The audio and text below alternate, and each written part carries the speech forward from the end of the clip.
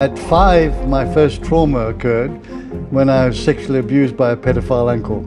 I turned 20 and had to register for the draft because the Vietnam War was on. It was a lottery, so my name came out of the barrel. So I said, okay, I'll go. It was absolutely insane.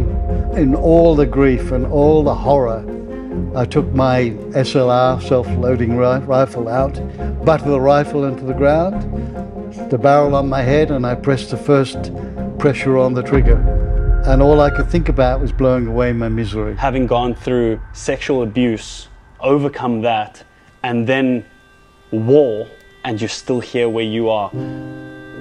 What does the journey look like after the war? How do you get to where you are now? How long does it take? That was an extraordinary time in my life. I think that's really what put me on my path. Wow, there's something else beyond this meat body, beyond these thoughts, behind this life story that is Rick Purcell.